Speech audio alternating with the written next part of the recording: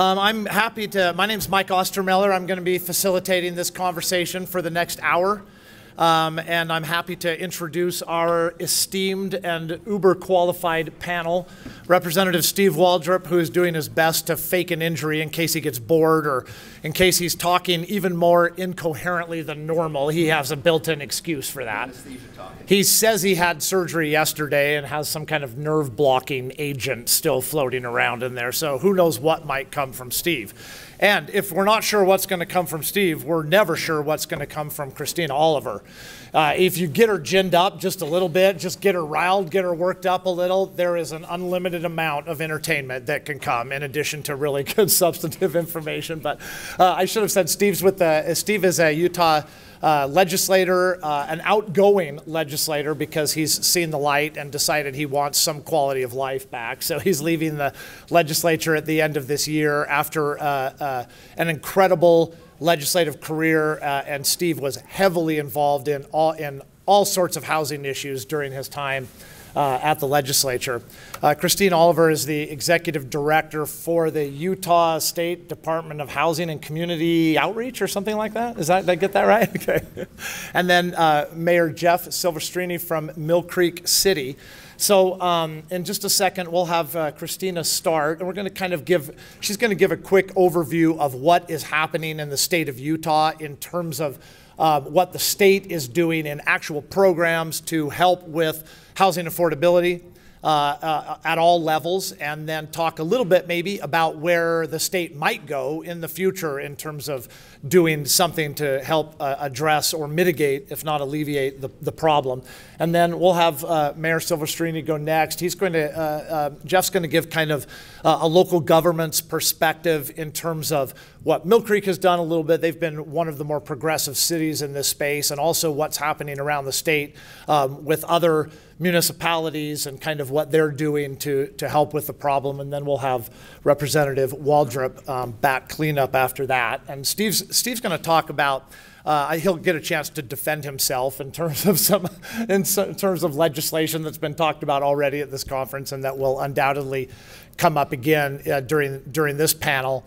And then also I've asked Steve, he's involved in a really creative, out-of-the-box kind of private, innovative solution, a partial solution to housing affordability. And so I've asked him to take a few minutes and kind of describe that, just so you can get to know what he's doing and also see it as an example of where there are out-of-the-box, really creative, as Nicole said this morning, enterprising ideas that can be had, especially as private and public partnerships.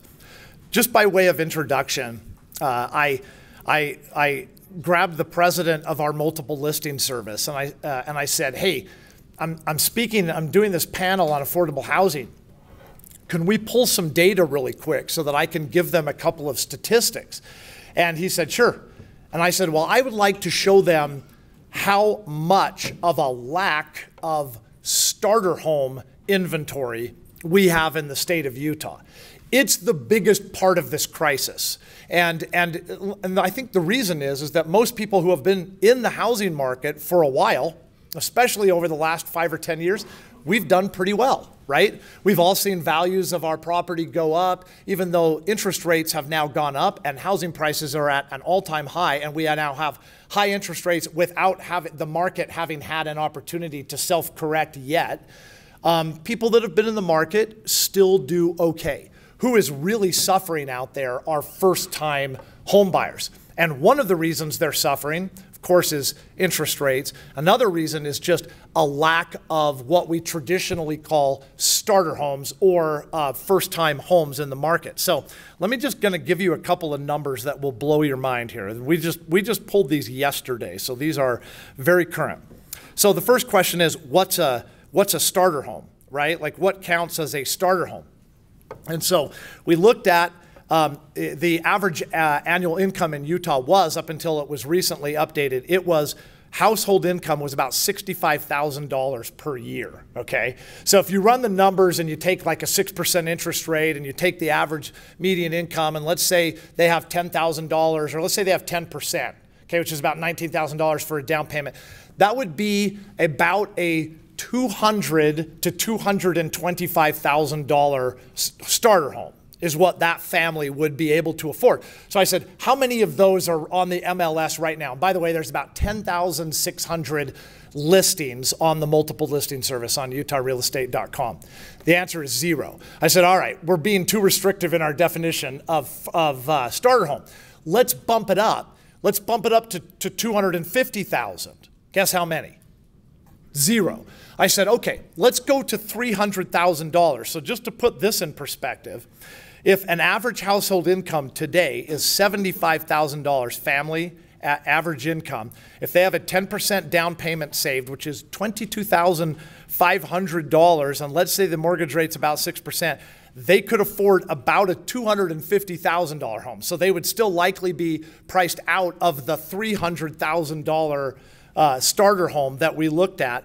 We found single digits. There are fewer than 10 that are $300,000 or less. I said, well, okay, we're being way too restrictive. So let's go to $350,000, okay? To afford a $350,000 home, and Chris Sloan, you tell me if I'm wrong on my numbers here, but we based this, we took a look and said, okay, let's assume somebody has a good down payment of about $30,000. Let's assume about a 6% interest rate.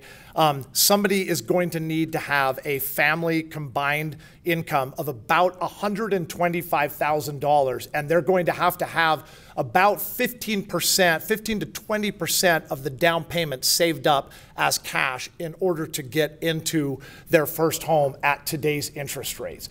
That still doesn't allow that family making $125,000 and has good credit to afford a $350,000 home.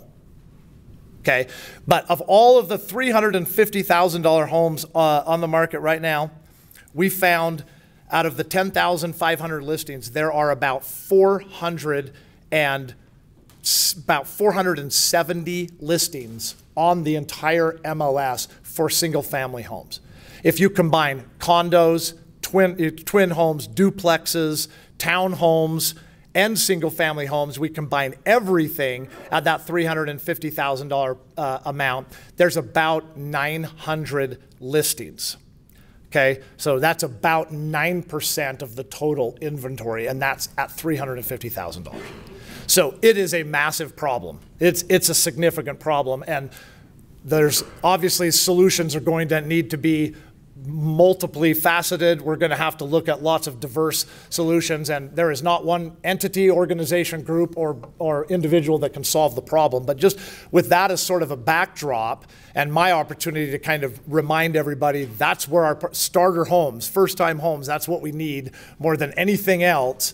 I'll go ahead and introduce our panel, and we'll let them get started. And by the way, feel free to ask questions to any of our presenters as they're speaking. They're all comfortable with that, and then at the end, hopefully we'll have some time for questions and answers at the end. But if you have questions as they're going, don't wait, fire it.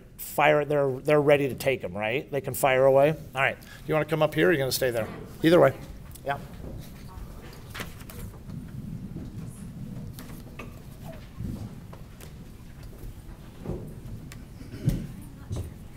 Is there a clicker?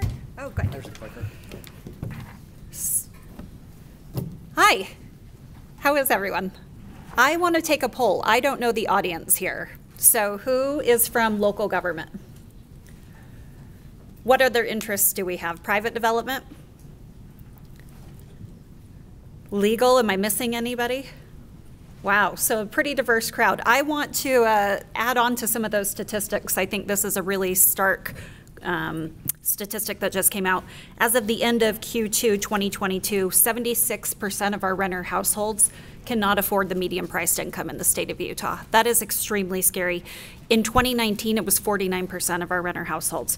So the numbers that you were hearing about the MLS, the homes on market, I can't talk today, I apologize, it's going to be one of those days.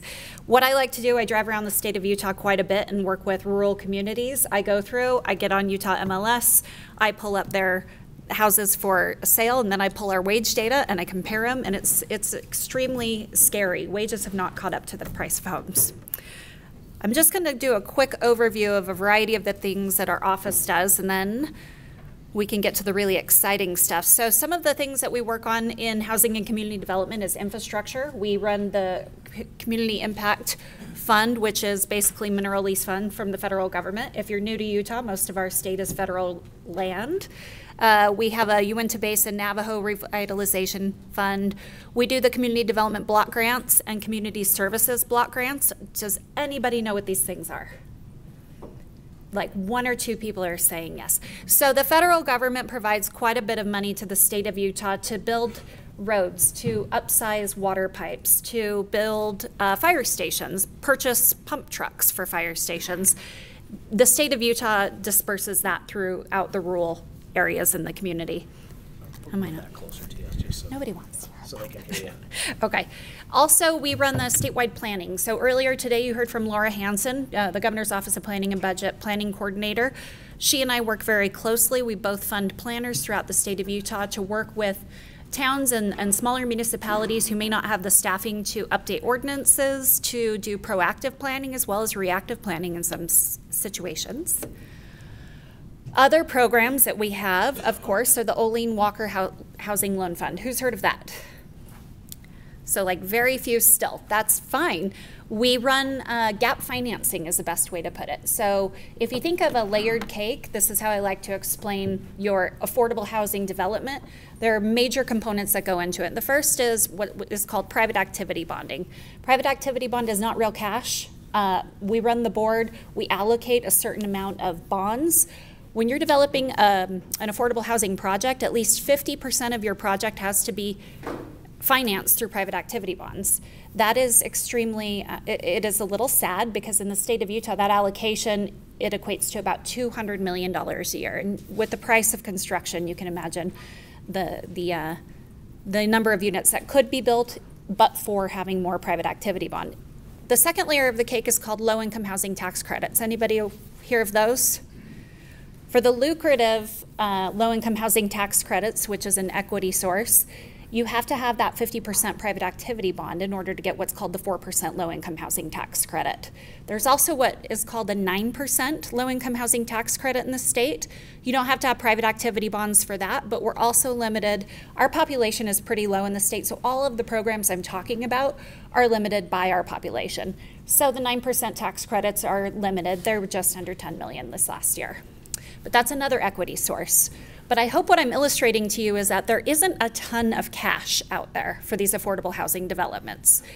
You think in the magnitude of a couple $100 million, the units that we're seeing being built, and with developers in the room, you can correct me, we're getting up to $370,000 for a 2-bedroom unit in some of our affordable housing complexes. They're standard apartment buildings. You wouldn't recognize that they're affordable housing units, but for perhaps the marketing that they've done. Also run the Section 8 incentive for landlords. What this does, anybody heard of housing vouchers? They're not called housing vouchers anymore, but that's the name that's most recognizable. Landlords don't necessarily like to house folks on the housing vouchers, and there is unfortunately some damage that comes with certain tenants on vouchers, and that's been a historical trend. So what the state of Utah has is up to $5,000 to reimburse landlords should they take it's incentivizing them to take a Section 8 housing family, and if there's any damage that's above normal wear and tear, then we reimburse the landlord to make them whole.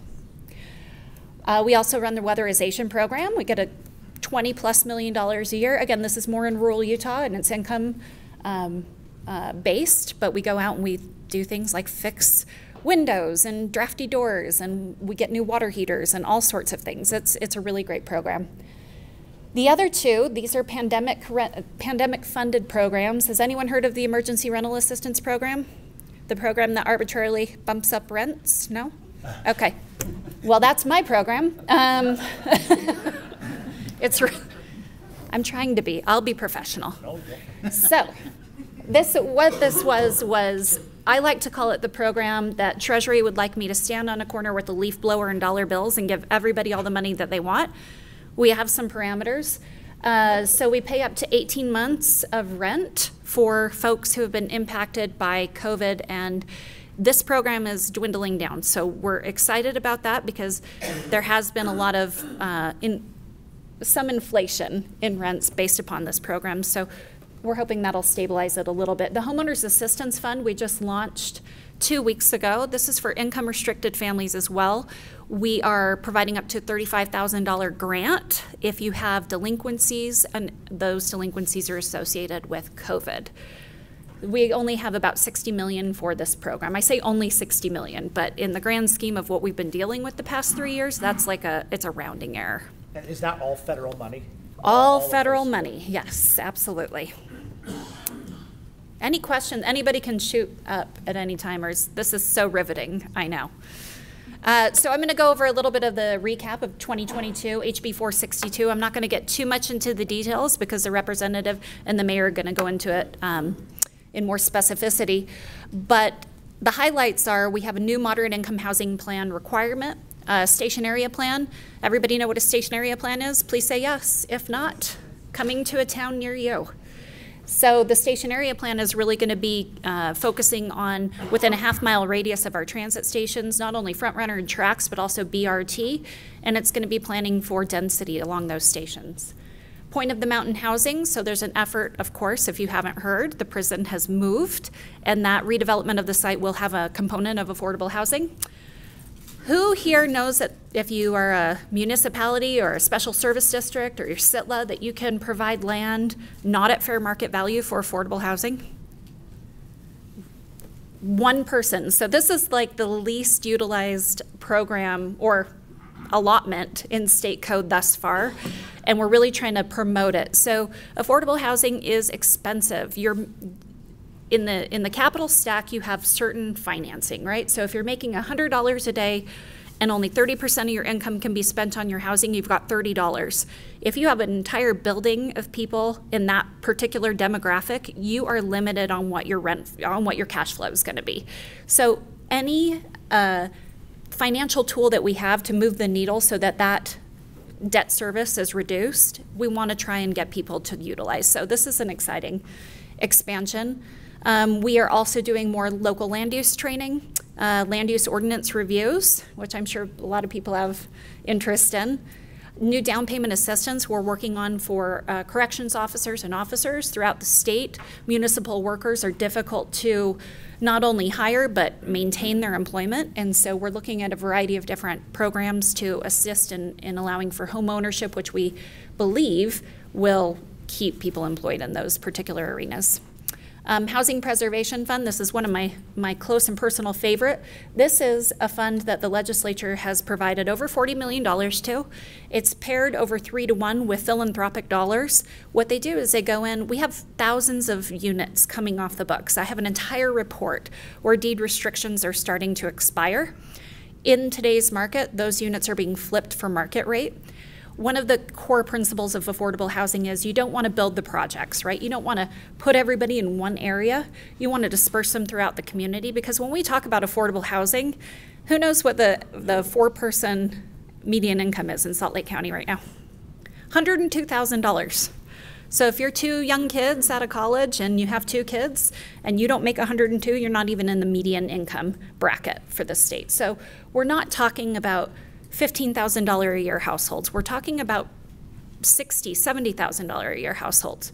So it's very important that a lot of our units that are already on the ground are purchased, refurbished, rehabbed, if you will, and kept deed restricted for our affordable housing community. And then we also have some Section 8 funding.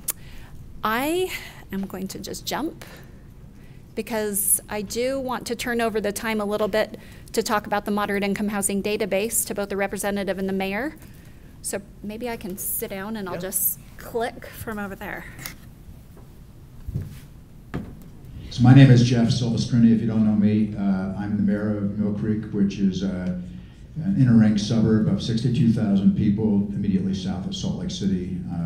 And we have we go from the mountains all the way over to the Jordan River, so we big, broad, diverse community socioeconomically, pretty affluent east side and less so west side.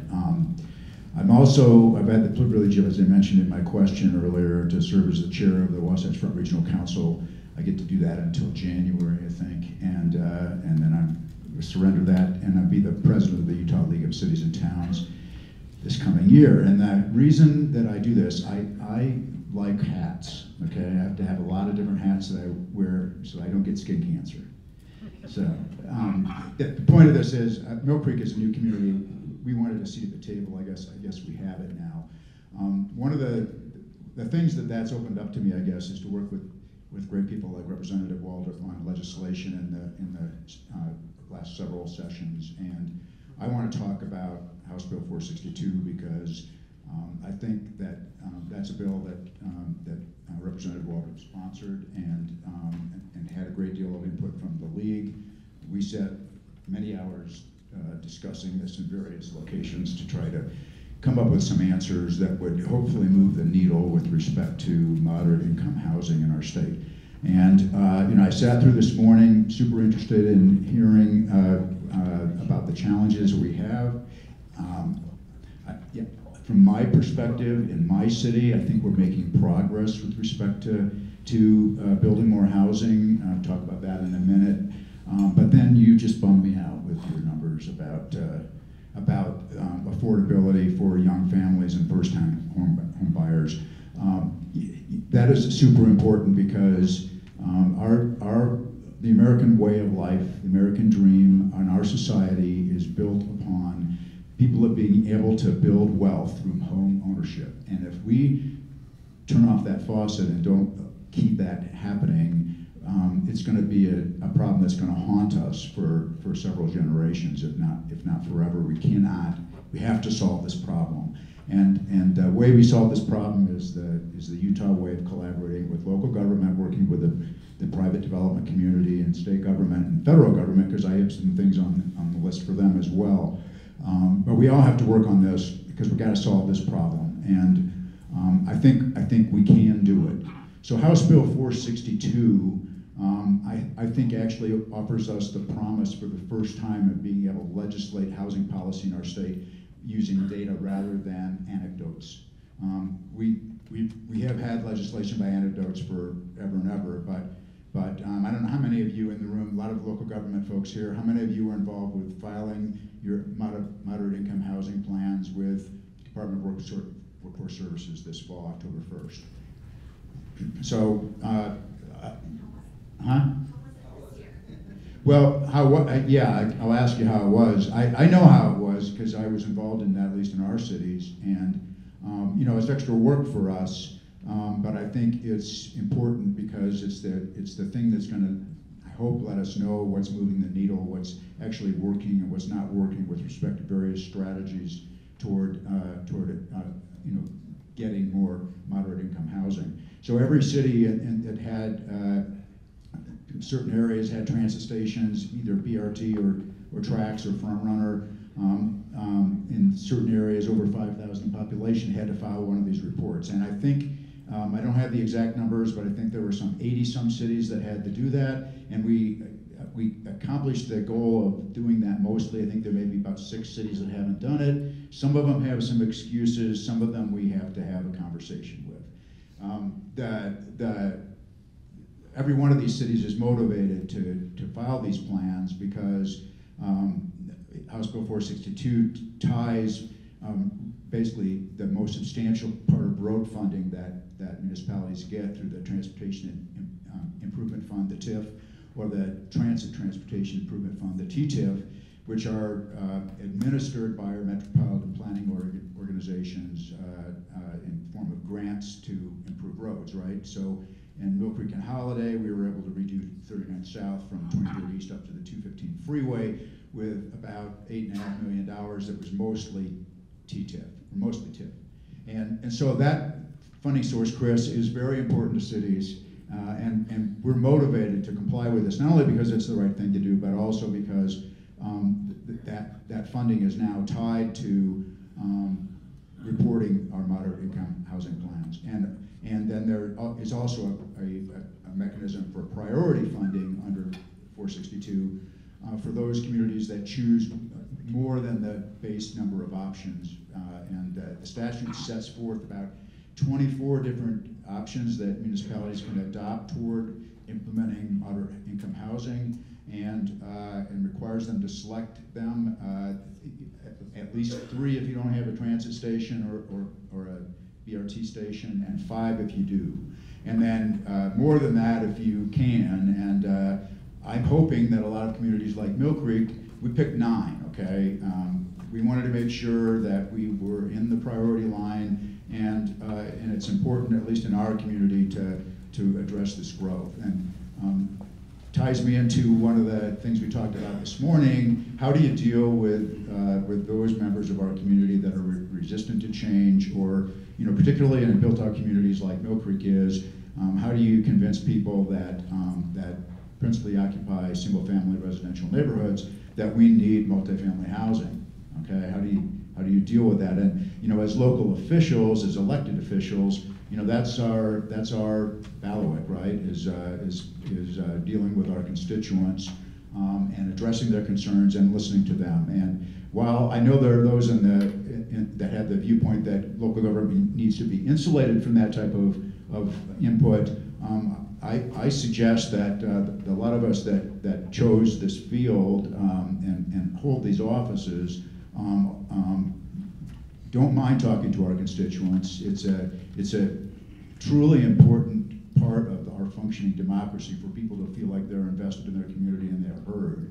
Okay, and so when we have these conversations with them, and thank goodness for Laura Hansen and that state appropriation to help us have a statewide conversation on growth, because we all need to educate ourselves better about this. But what I like to do is talk to my constituents about this and educate them basically. And what I found is that you can make difficult decisions as an elected official.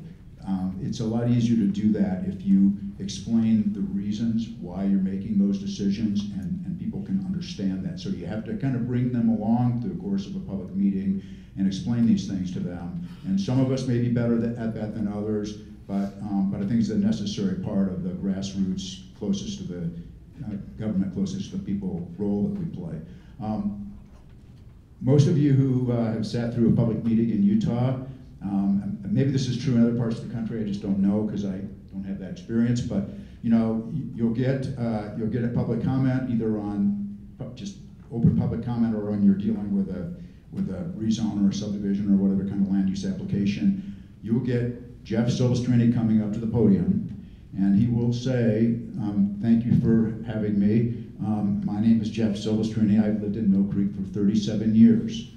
I'm proud of my 5 children that I raised and my 32 grandchildren, but I am sick and tired of all this growth. Okay, so I tell that story, but the reason that story is relevant and can be used by all of us that are interfacing with the public on this growth issue is, and then we had a question here about where the growth comes from, but most of the growth, especially over time, it may have changed in the last couple of years where we're seeing more in-migration from other states. But most of the growth over time has been our own kids and grandkids. And once I think you can help people appreciate that, and that their kids and grandkids want to live by them. They want to live in the town that they grew up, And that's a great thing that we have going for us in Utah. It's part of our quality of life and our value on families. And appealing to people's values is exactly the way to touch them, giving them statistics and telling them that the legislature says we have to do this. That is not going to satisfy them. They're going to go away super unhappy.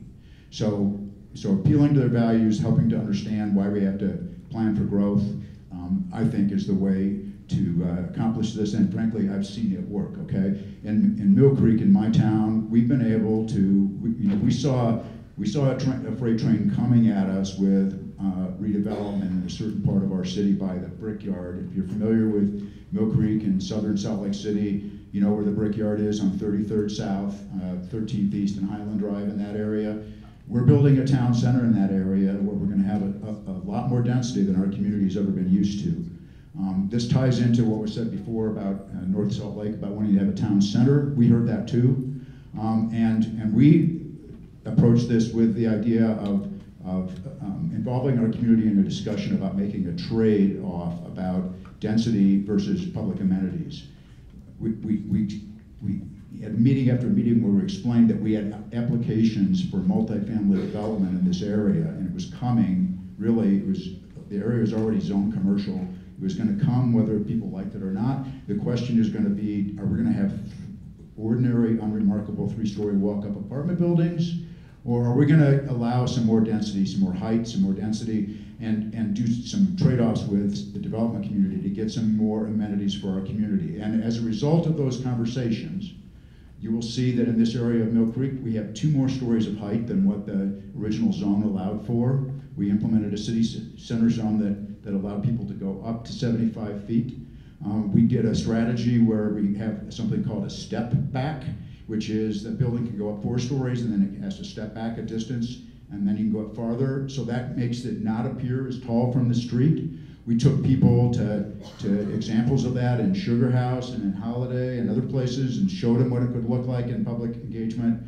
And at the end of the day, we have a development that's coming in here that I think our residents mostly love. We also did something because we had an area that was covered by an earthquake fault where we issued a bond. The city issued a $20 million bond, and with some help from the state with some outdoor recreation grant money, we built an ice skating and roller skating loop and a splash pad, and we'll have a public market on this plaza. And then ultimately this will be about a 6-acre park with some green space. We're going to do phase 2. But I'm telling you all that just to let you know that if public engagement done right, I think we can talk to our neighbors about the fact that we need to have this development so that their kids can have housing. So back to 462, I think that this.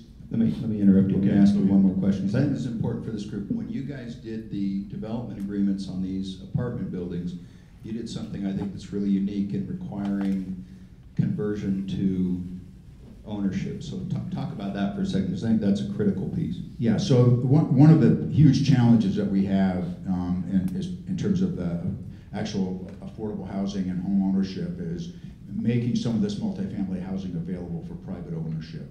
And I think it was mentioned earlier, and I think this is, I'll say this is true also, if you can offer a community that people are going to own condos or own their own houses in apartment buildings or multifamily things, they're much more palatable to a community than if they're going to be renters, just because everybody knows that that ownership piece is an investment in the community. So what we've done is to talk to the development community that's putting these units in and convince them to basically make commitments to us that they will commit to convey a certain percentage of those units into private ownership over time. We're dealing with projects that are being built in a federal opportunity zone, and so there's some financing constraints and things like that about condominiumizing things immediately, but we have been able to get commitments in exchange for additional density to convert at least a percentage of those units to ownership when they can do that, when their financing permits them to do that. One of the things we need to work on in future legislation with both our state government and our federal government is to unlock the financing barriers to owner-occupied multifamily housing. Okay, and we've heard some creative things. Clerk Ivory mentioned, longer-term mortgages. That's a great way to make stuff more affordable. But there are also a lot of reasons why the development community is not interested in condominiums anymore, and we need to kind of unlock that. I don't know if a condominium is the only vehicle, but we need to get rid of those barriers to that, or because that's what we need to solve both the affordability and the home ownership problem. Just because it's going to be more affordable if it's in a multifamily building than if it's single family because of the land costs, right? So anyway, I'm talking maybe longer than I should, but yeah.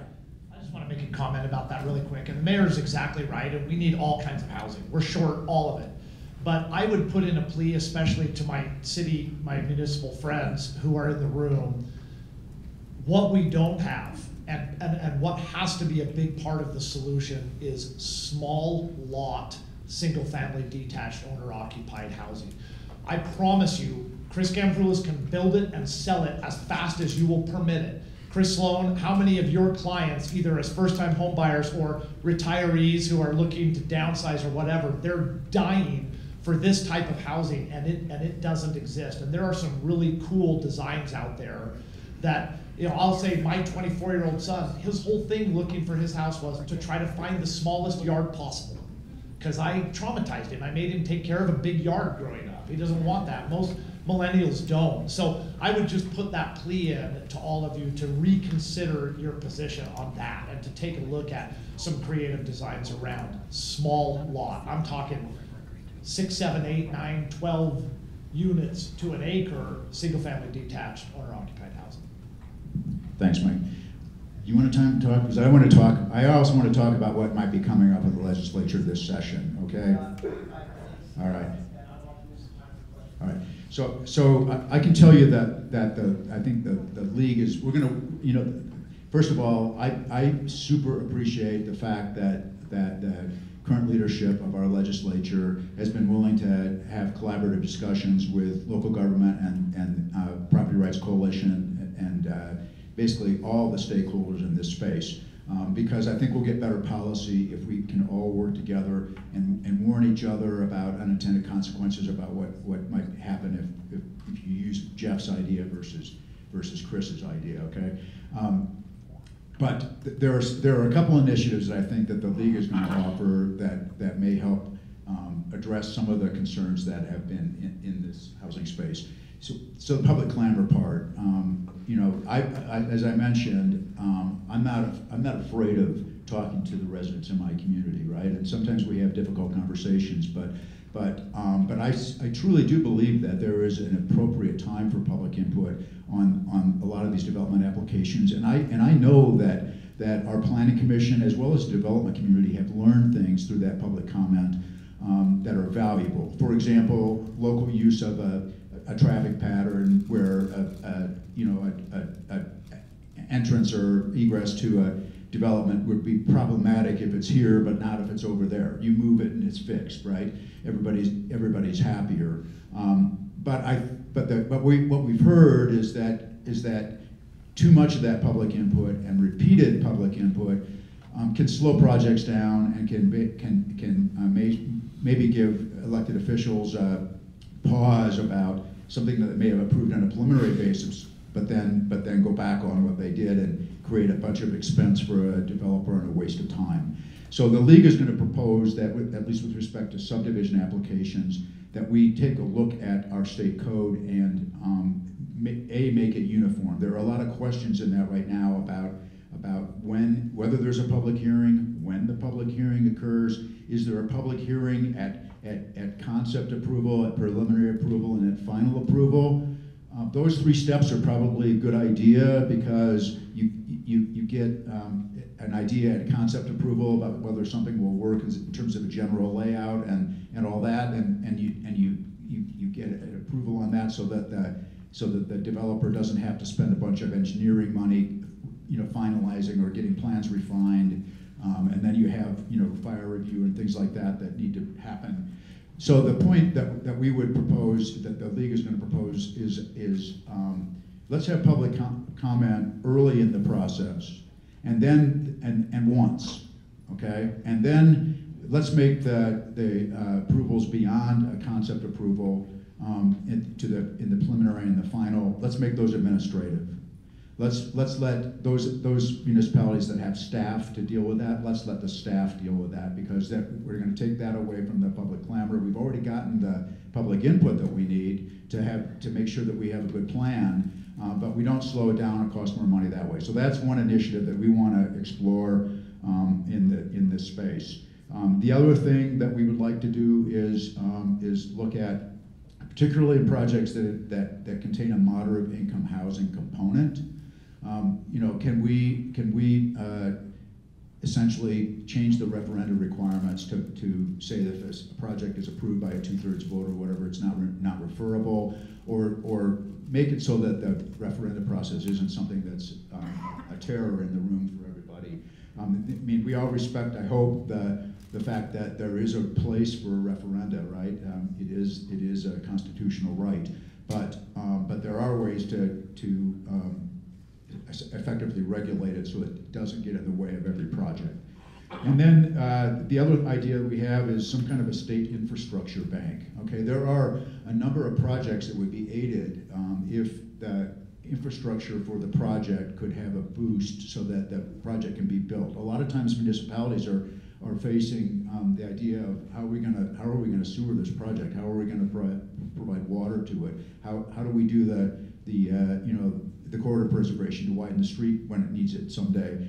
The State Infrastructure Bank might provide loans for that. But the other thing that I want to say, okay, to the development community is a mayor in a city that has a zone in the west side of Millcreek by the tracks line, okay, where we want to see that development. We have a zone that has unlimited density in that zone, okay, and we're not seeing anything other than podium construction projects, you know, and there's no reason you couldn't go to 10 stories there along a tracks line. The barrier is having to go from wood to steel, okay? I get that, the cost of that, it has to pencil. So the State Infrastructure Bank might provide a loan to a developer to bear that additional cost or spread it out over time so that we can actually maximize our transit assets in a real way. And where we've opened up unlimited density, let's take advantage of unlimited density. You know, let's not make everything a 6-story building.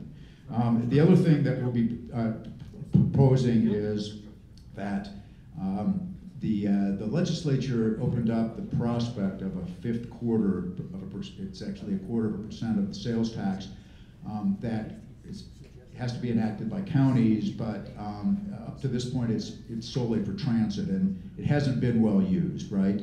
And so we may want to have a discussion about that, about how we could potentially change the rules on that, allow that enactment of that other 1/4%, and then maybe split it, half of it for transit, which is the original intent, but tie it to the same types of restrictions in House Bill 462, so that if cities are not compliant with moderate income housing plans, then they don't get it. But if they did get it, that's the other thing that could be used for infrastructure and to basically enable some of this development. I mean, fundamentally, I think our housing problem is and the escalation of values that we've seen that are keeping people from buying houses. There's a supply and demand element to this. We all took Econ 101, right? And we know that.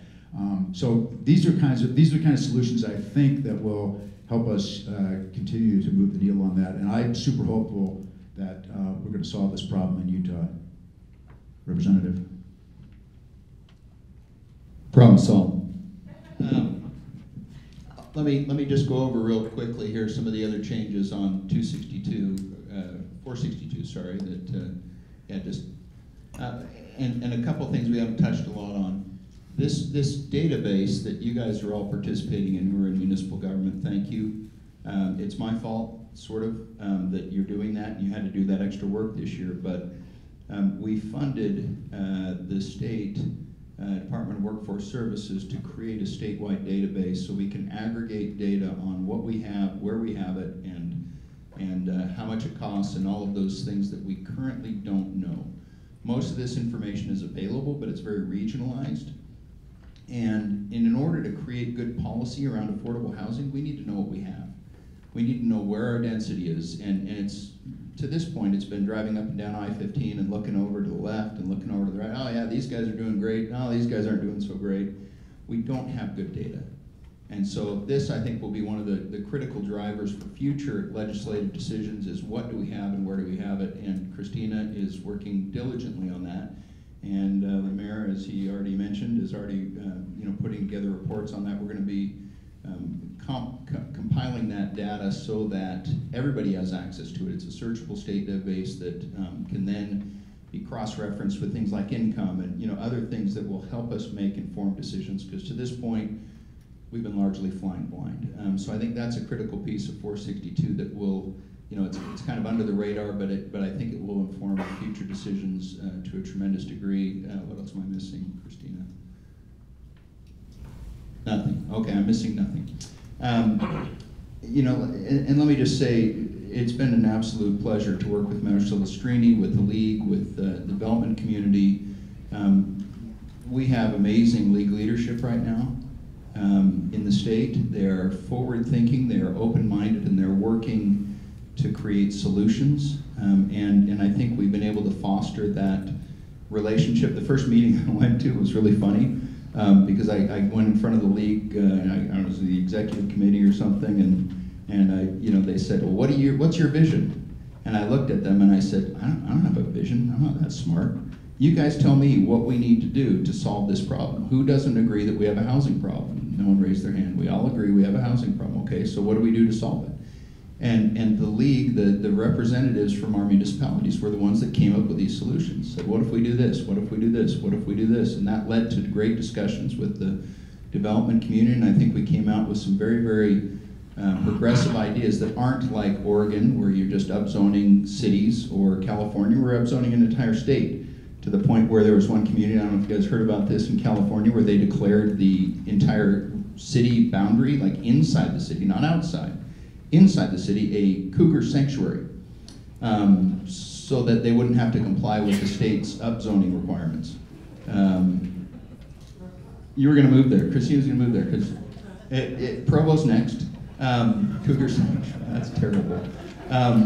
But there was a city, they tried to do that, and of course the court struck it down because they said, well, inside the city boundary is probably not a good spot for cougars. And I won't even get into the other jokes around cougars and sanctuaries, but we'll let that one go. But it's been a tremendously gratifying process. I'm not right, and you know, I can blame it on the lingering effects of the anesthesia, in spite of what Mike says.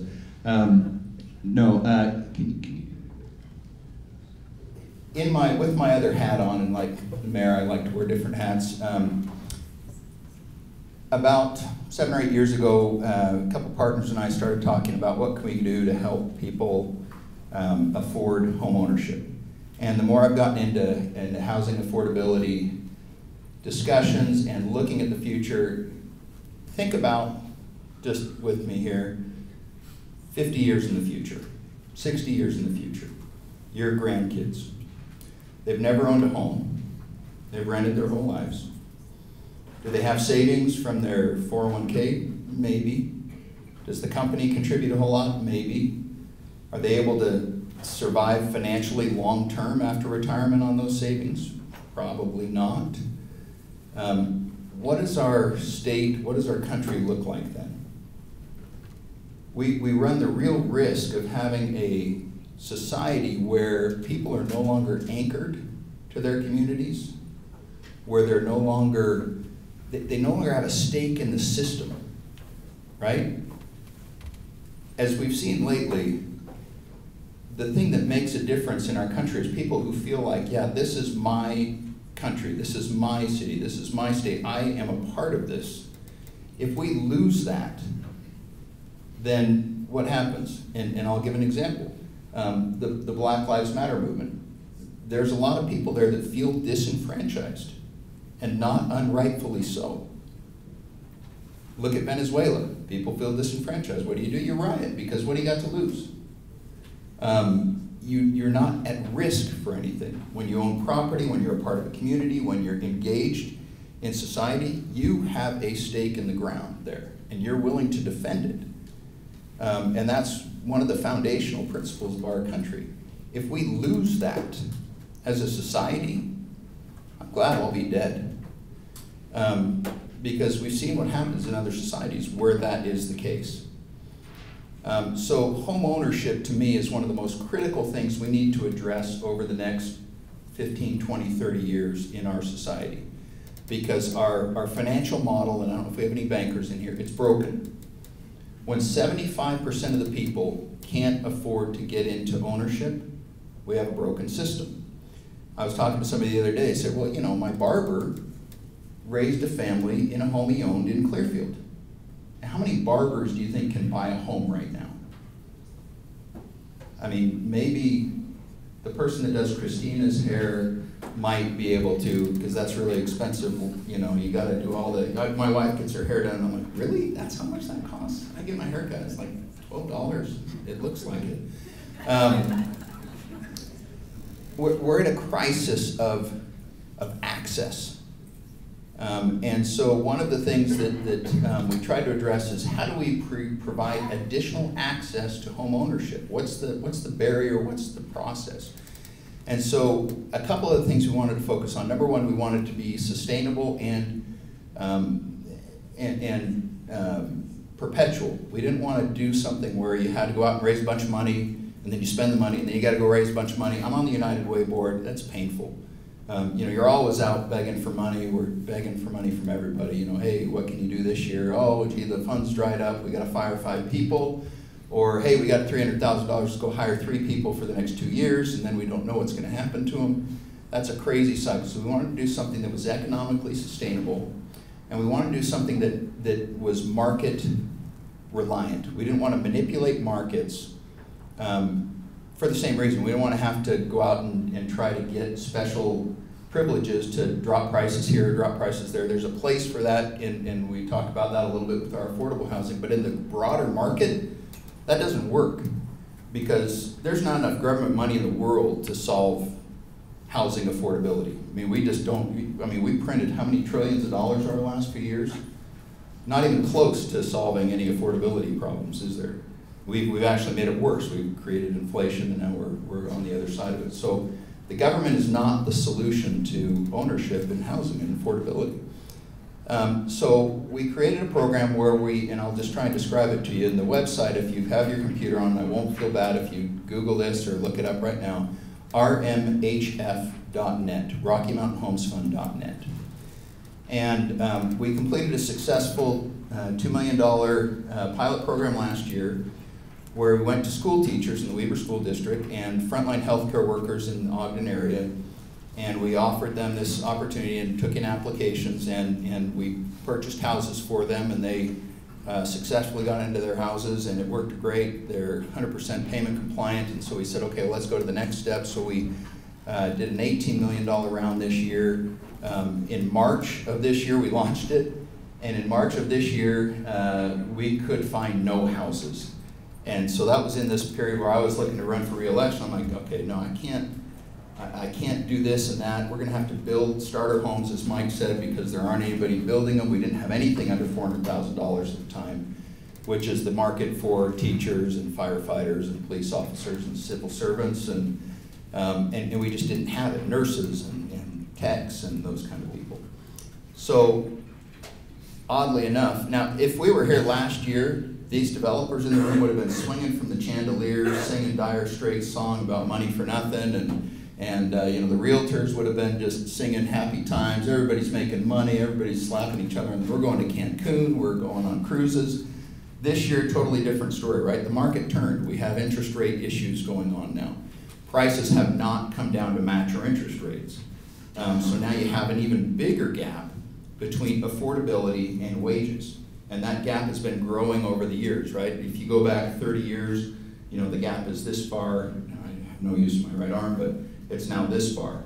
And for Mike's sake, if I drop my arm out of this sling, I got you. See how long my arm is? Now this arm is totally dead. The amount of momentum I could generate with this arm before it hit Mike's head would be fantastic. It'd be like a club to his noggin. So he's got to be careful because this is a dead arm weapon right now, and I won't feel a thing. I'll bob and weave. He's quick though. And hey, Steve, we've got only a few minutes Okay. left. Explain how the program transitions into ownership. Okay, so what we've done is we've created a split equity program. So a split equity financing program. So our investors are Intermountain Healthcare, Zions Bank, Cache Valley Bank, Bank of Utah, American First Credit Union. Our investors put money into a profit-driven company, but it's a low-profit limited liability company, which means we can take into consideration things other than just driving profits. They own that fund. It's like a regular hedge fund. There's a PPM and everything. They invest money into that fund. We take that investment money and match it with money from a traditional lender. So American First Credit Union has been our initial lender on this. So they've given us traditional 30-year amortized financing. So we have 2 pots of money coming into this fund at the fund level. So the fund is securing the financing and the fund is securing the equity. So we're getting rates. Our last round of money from American First was at 2.99%. That was last week. So yes, we're lucky, and they've been very, very good partners to understand the intent of this program and to contribute to it in that way. So we take this money, big pot, we go out and we solicit applicants. And we start out with teachers, and we start out with frontline healthcare workers in the Ogden area. We expanded to Logan. We're now in Box Elder, Tooele, Utah County, Cache County, Washington County. We're launching in Millard County tomorrow. I think that's, anyway, around the state. And we've opened it up to all public employees. So anybody that works for a public entity in the state of Utah is eligible. And they simply go online to rmhf.net, they fill out an application. We take in the application, and we don't have the same restrictions on our applications that a bank does. We're getting our money from the banks, but it's at the fund level, so we can decide how we allocate it and appropriate it. And we're able to look, and we do 3 personal interviews with people, so we understand who's ready to sort of take this on and go from renting to ownership. They come in, and once we qualify them, we say, okay, you're able to afford this much of a payment. And based on this much of a payment, given our interest rate at 3, and the 4% interest only payment, so we're amortizing only half of the value of the home and the other half is interest only, so that drops their payment another couple $100. They can go out and find the home that they want. They just go shop for their house, just like they would any other time. They come back to us, say, hey, we found a house, we do an inspection, and we have a cash close, so we're able to close very quickly, and we don't have financing contingencies or anything goofy like that. So take, for example, now a $400,000 home. If you are to go get traditional financing, you'd be in the $2,500 a month range. We're at about $1,700 to $1,800 a month. So it's a huge advantage on a monthly payment. We also don't require a down payment. We require first and last month's rent as their down payment. We use that and we combine it with loan proceeds, and we give them a 6-month custodial savings account that we manage. But if they have a life event, they have a cushion to fall back on, so they don't have to choose between rent, a car payment, buying food, buying medicine, or anything else. We have this cushion for them that most of these people, again, have never had. So all we're doing is we're just lowering the bottom rung of the ladder, and in their contract, so they're signing a contract with the fund that owns the home. In that contract, from day one, every month when they make their payment, the principal reduction that they get from paying the loan goes to their account. They get half of the appreciation of the home on the other side. The investors get the other half. So that's the investor's upside, is they get a cash return and then they get half of the appreciation. But the family is also generating wealth from day one. And we wanted it to be like this so they would act like owners. We want them to be owners in the market. And that's how they've reacted. They said, this is my home. They're earning money for being in their home. They participate, they can finance us out, they can buy the home, they can sell the home. If they stayed and just did nothing, their payment, the other part of this that's really critical is their payments aren't increasing over time. If anybody's paying rent, you know what rents have done in the last couple of years. Their payments are steady, so they can plan on the future. They have a lot of additional capacity for their wage growth and all those things to feel like they're not just going to be continually paying that to rent. And they can exercise the option to purchase anytime. They can they have a two-year debt period. Okay. So for the first 2 years, we just don't want people flipping and kind of abusing the program. So for the first 2 years, they can't exercise out unless they have an exigent circumstance. Well, obviously, we'll let somebody go with issues that they need to deal with. But if they did nothing but stay in the home for the 10-year term of the contract and walked away at the end, they would walk away, say goodbye to the home. We'd take the home, we'd still own it as a fund, and they would get a check for whatever their principal reduction is plus half of the value of appreciation over that 10 years. That's their worst case scenario.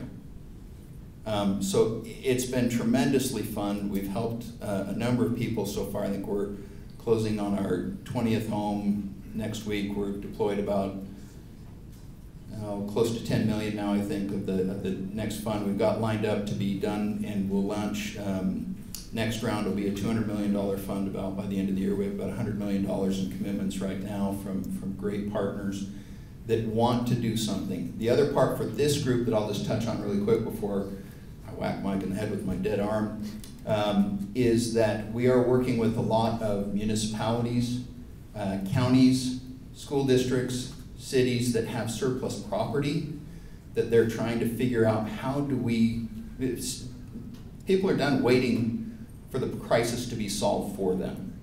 The crisis is not going to be solved for them. They have needs, especially in rural Utah.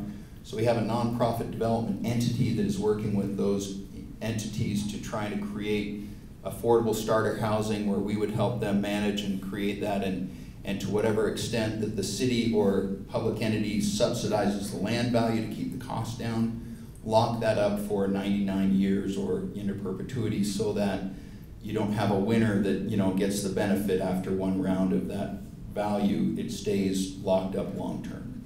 So there's a lot more to that. You've got the website. I'm available afterward to answer any questions. There you go. Thanks, Steve. And with that, we're going to wrap up because we're out of time. I'll just end with this last thought. I wanted Steve to share that, and thanks to our other presenters, because I think as this crisis continues, we're going to all have to start thinking a little bit differently and coming up with creative solutions like that that don't necessarily look like what we're all used to. I think the private sector is pretty good about doing that, about figuring it out. My friend Scott Lawley with Destination Homes was like, we figured out, we can do 16 single-family detached homes or slightly attached homes on an acre, and they can be owner-occupied. We're coming up with creative solutions, and I would just ask for our friends from cities or counties or wherever you're from, as those opportunities come in and they look different than what we're used to, because financing is different, money is different, design is different, densities are different. All of those things are going to have to look different. Just be open to taking a look at that and saying, okay, let's figure out a way to try to make this work so that we can all do our part to alleviate or at least mitigate the crisis that is all of ours to share and to solve. So with that, thank you very much, and thanks to our panel members one more time.